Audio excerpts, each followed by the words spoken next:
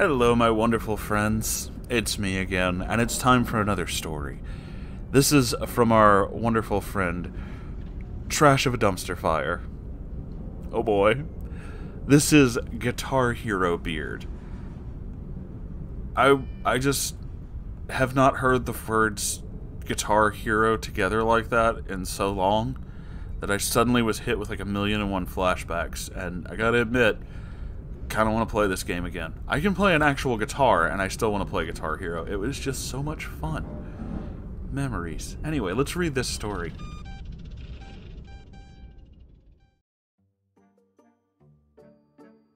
Hello again, Moonhorse. Hello. And the Celestial Herd. It is I, Trash, returning from the dumpster, and in complete disbelief of my account of the third impact. Near third impact, Unit 6 disabled Unit 1 before the third impact could happen. Credit where credit's due. Hey, I'm a nerd! Yandere dumpster fire. Oh, and here I thought we were talking about something else. Either way, I can't wait for the last movie. I really appreciate the support and advice from everyone who tuned in and left comments. I have taken a step back, and this did seem to actually make improvements.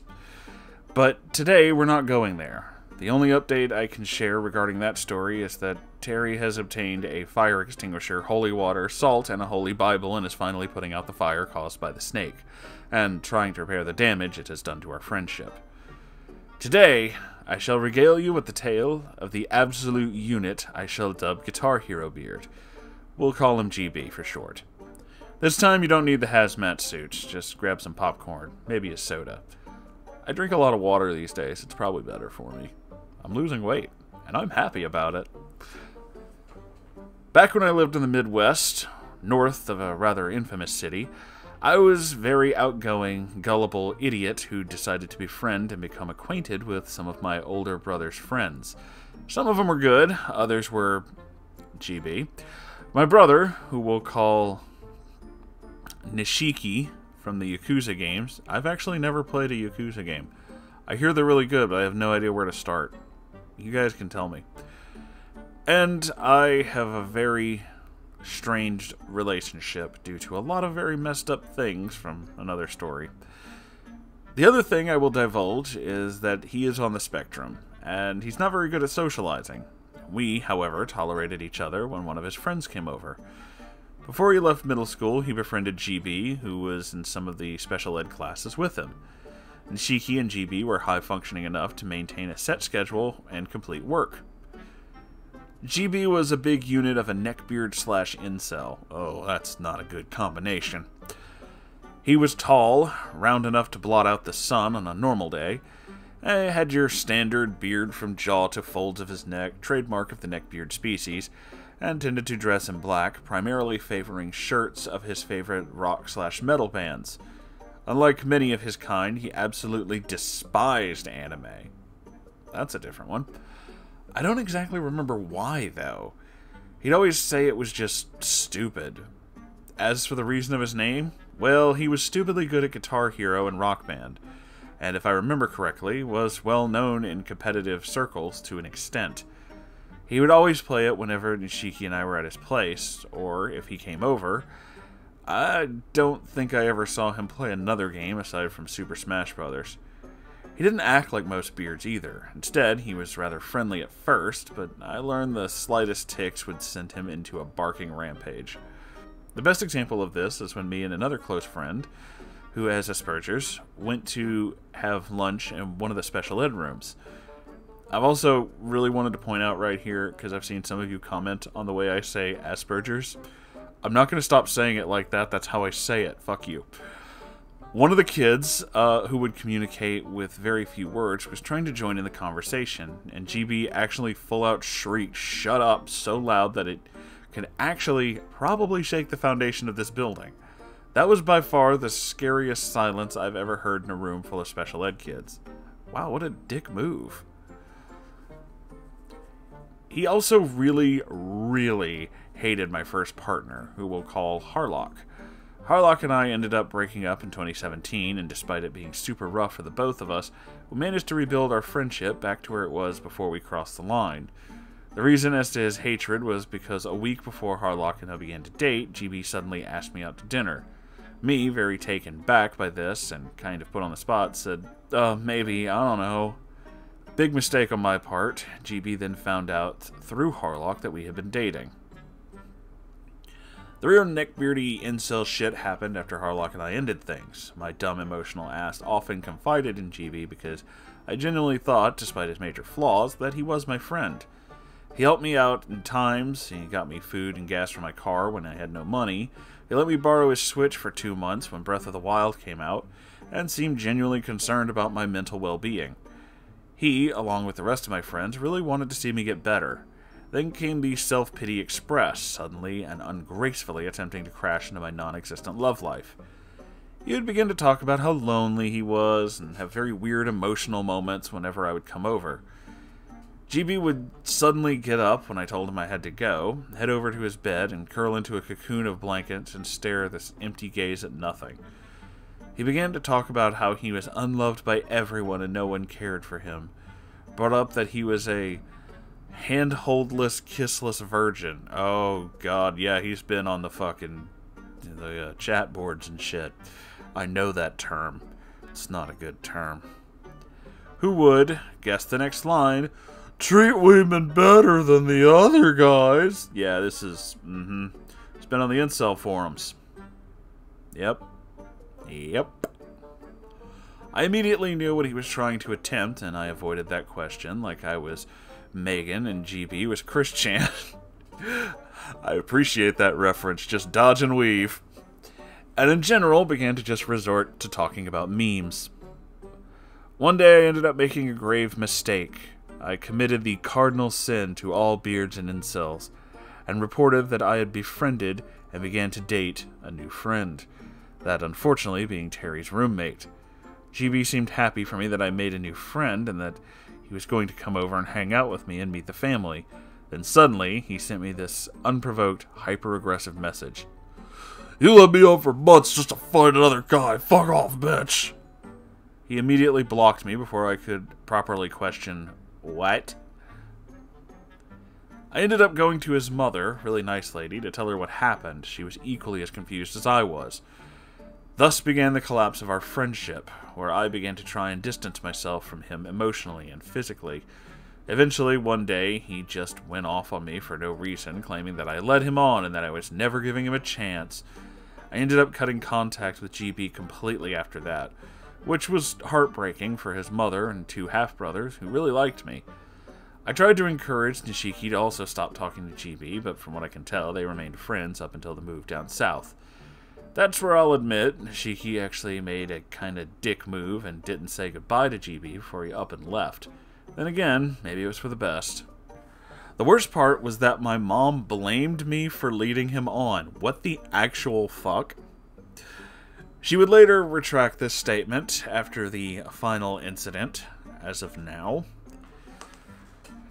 So here comes 2019. New state, new friends, new life. Currently on fire physically because of the heat down here.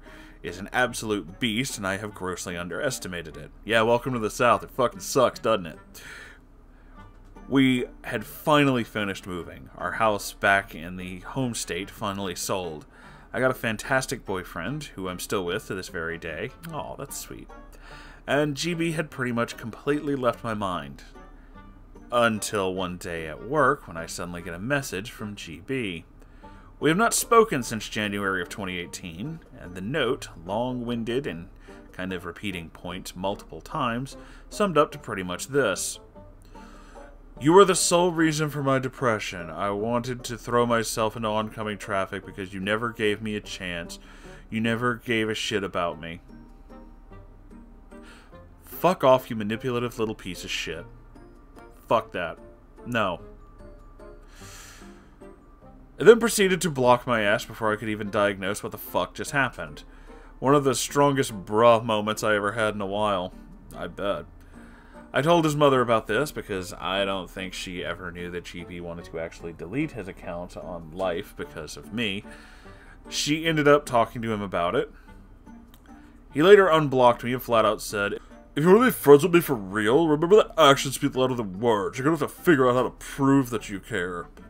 Stop talking to this person immediately. He's an absolute shitlord.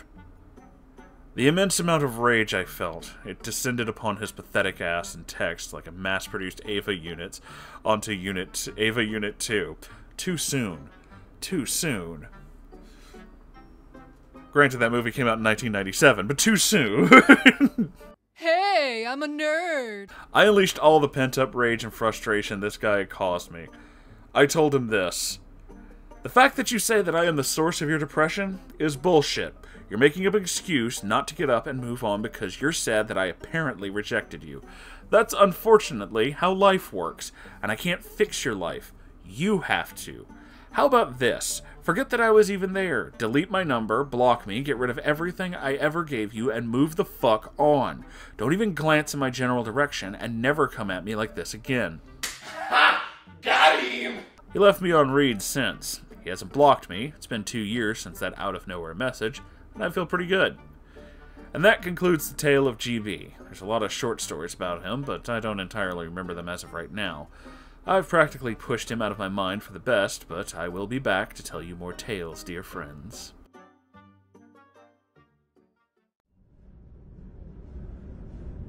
Well, first off, a couple of notes that are not entirely attached to this story. One, I am loving that a lot of you have finally latched on to some of my weird favorite things and make references to things like Evangelion. I really like Evangelion. I like giant fighting monster robots. I'm sorry, it's like a thing. The pilots are okay, but I don't really care about that. Ava Unit 1 is still best girl. Fuck you. 6 is a close second. That's only because they're sisters. Now, as for the story itself, this guy, oh my goodness.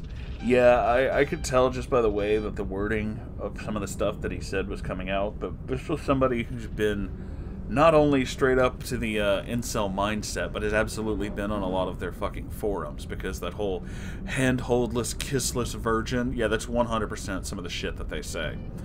It's pretty stupid. Yeah. A lot of it is also self-deprecating things, and not being able to get things your way or whatever. Yeah, they do that a lot. But I don't have to explain that to you, because a lot of you who've come to this channel have either found out just because you know about Neckbeard stories, or have found out through my wonderful friend Walter Fate, or my other wonderful friend Redex, which, we've all talked about them. We really don't need to go into a lot of detail, do we? So, the other part of this that, really gets me is this whole, you know, you didn't give me a chance. I wanted to go out with you. You didn't give me a chance. There's a story a friend of mine recommended to me a while back. Something that a friend of theirs, I think, was working on or something, but it was something to do with Retsuko, the Agretsuko. It's a fantastic show. But one of the characters that they were writing about made this really good line. Just because you like someone doesn't mean that they're inclined to like you back. Which is a very, very good point.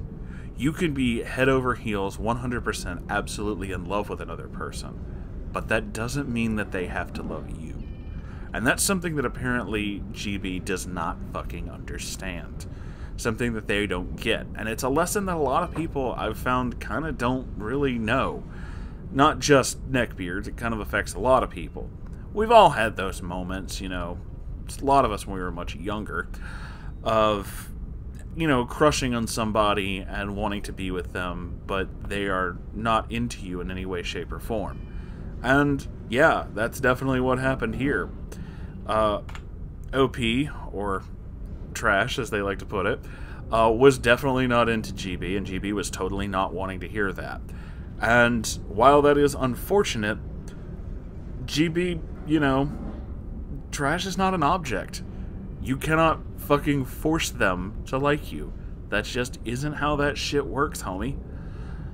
And it seems like this guy just really was not willing to let go. Really not willing to accept the fact that this person who, much like Chris Chan's obsession with, like, Megan or some of the other girls that were in his life, I say him because at the time it was you know, timeline. It's a thing. It's a lot of that. It's a lot of not willing to understand, not willing to let go, not willing to accept this fact. But, yeah, no, homie, that's true. Just because you like someone doesn't mean that they have to like you back. It's a hard lesson to learn, but something you absolutely have to learn. And, Trash, your response to this, your actual, you know, fuck off, don't blame this shit on me, you need to actually grow up and act like an adult. Yeah, I kind of agree with that. I'm behind that. No. GB needs to stop being a fucking prick and blaming all of his pathetic problems on you. Yeah, your life might be kind of hard, homie, but that doesn't mean it's someone else's fault. Sometimes bad shit comes at you sideways, and as someone who lives with chronic depression, I can tell you, it can fuck you up. But, in the immortal words of a fictional boxer, it's not about how hard you hit. It's about how hard you can get hit and keep moving forward. That movie kind of resonated with me in certain parts. Also, doesn't hurt that it's one of my dad's favorite movies, so, you know, sentimental things. But anyway, that is the end of this story, so thank you all for being here. If you enjoyed this, please like, comment, subscribe, all that good YouTube stuff. I think there's a bell. Is the subscription bell still a thing? I haven't seen it in like a really long time, so I don't know if that's still a thing. Does anybody know if the bell's okay? Do we need to call somebody? Is there like a search party? Should we like inform someone? Anyway, moving on. I also have a Ko-Fi, which is incredibly good and filled with stupid goals. Not yet, but they will be. I've got some plans. And a merch store, which is like the Ko-Fi, except that if you donate to the merch store, you get a t-shirt, which is not really donating, it's buying a t-shirt. Clever marketing. I'm a professional. Can you tell? And if you have your own story you'd like to send me, r/Moonhorse Stories. I check it every day, so I will see it. And every Saturday, there's a live stream. I read even weirder things than Neckbeard stories, if that's even possible to believe. And sometimes you can say things to me and I reply to them in real time. I know, it's almost like having a full conversation, except there's like 40 other people involved and we're watching weird shit on the internet. Anyway, I love you all so very much, and I'll see you in the next video. Episode. Whatever. Doesn't matter. Bye!